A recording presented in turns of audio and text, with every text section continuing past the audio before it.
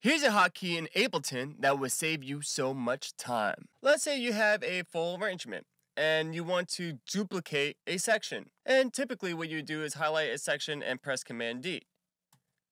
But there's a problem with that, because now the section that you duplicated has now overwritten the section that was there before. Let's Cmd Z that.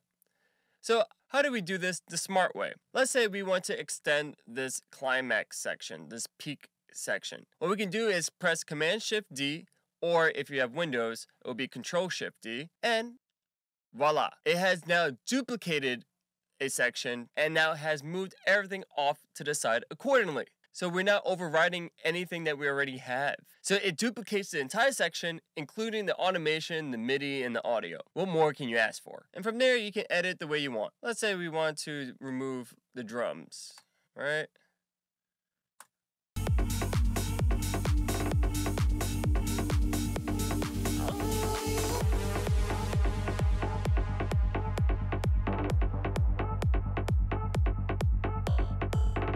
And that's how you can work fast, guys. Start using this hotkey and you can thank me later. Hey you, yeah you, are you looking to improve your productions and finish more music?